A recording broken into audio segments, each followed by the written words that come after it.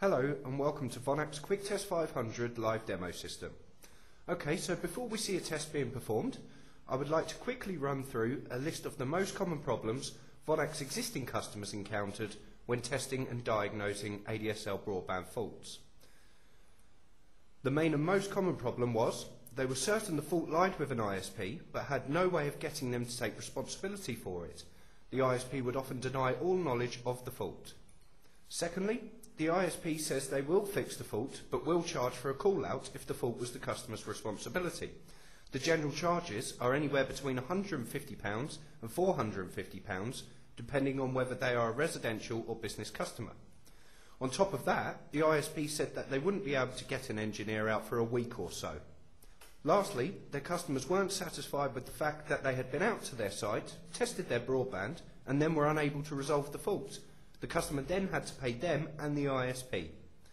So, with all that in mind, what I'm about to show you is some of the key benefits of the QuickTest 500 and how by using the tester you can resolve all of the issues I just mentioned and any other ADSL broadband problems accurately, rapidly and professionally. Okay, so let's now go and have a look at the live demo system. So, what you can see here is the outlay of the automatic test suite. All of this is broken down onto the tester's LCD display screen. Running this test is effectively like going to a customer's site, plugging the tester in and turning it on. It's as easy as that. Just to explain, we have a mini DSLAM in our office lab with a QuickTest 500 hooked up to it, so in doing this test we are effectively simulating a telephone exchange. So let's now see a test being performed. First of all, we can see that the DSL synchronises, then we obtain an IP address from the network, and at that point the WAN service is up. Then the tester runs a DNS query test, pings a remote destination, the default gateway and DNS servers in order to verify IP connectivity. Then we go on to run a HTTP download test in order to verify internet connectivity. As you can see in the bottom there, we also have a voice over IP test option enabled, and if you are interested I will run through this in more detail after we have had a look at the ADSL reports. We say all key statistics, results and reports are obtained in typically less than 3 minutes, hence the name the quick test, but as you can see here it hasn't even taken that long.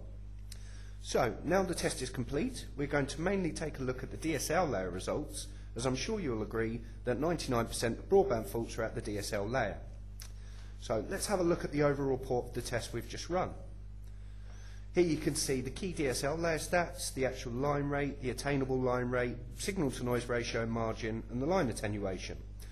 We can also see further down the page more in-depth error counters and higher layer ping and HTTP tests.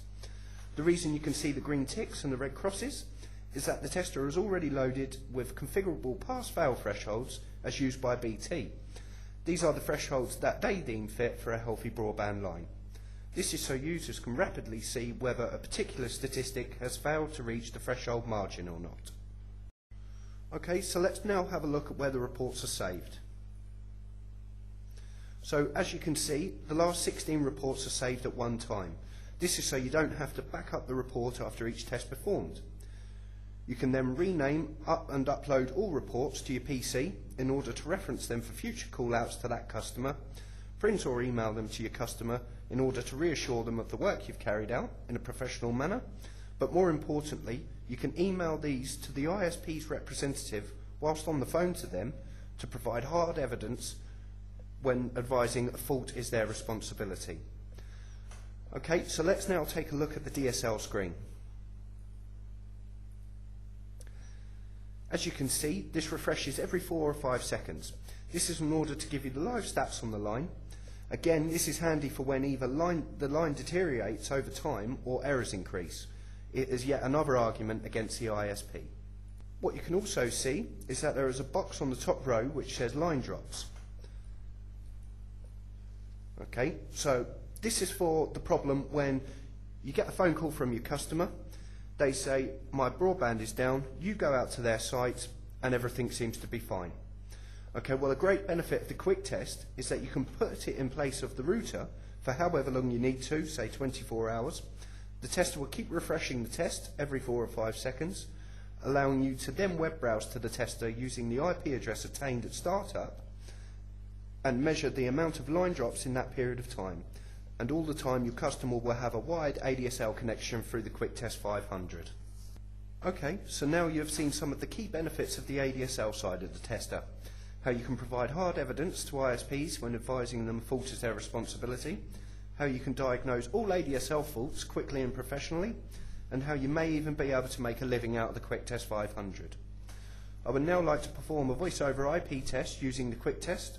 So for those of you who aren't interested in this application of the tester, but you do have some queries regarding the ADSL side, feel free to give one of our representatives a call now on 01923 750 013. So now let's have a look at the voice over IP application of the tester.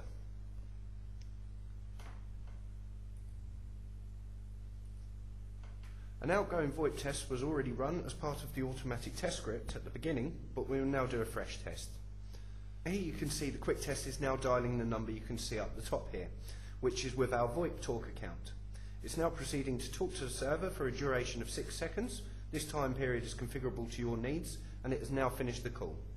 The key things you can see here are the RTP measurements, the delay and the jitter, and then going down to the packet loss, the burst packets, duplicate and out of order packets, and then the sequence errors. Now to go into more detail, we can go into the view event screen. This is the tester's interpretation of what happened in that 6-second call. The registration process to the VoIP server, then it's completed, the call invite has gone out, and then once the call has been established, the QuickTest starts the analysis of the RTP voice packets, and then finally it closes the call. For the very technical engineer, we can go into the view detailed screen. Here we can see a full protocol breakdown of the last 16 messages transmitted and received by the QuickTest.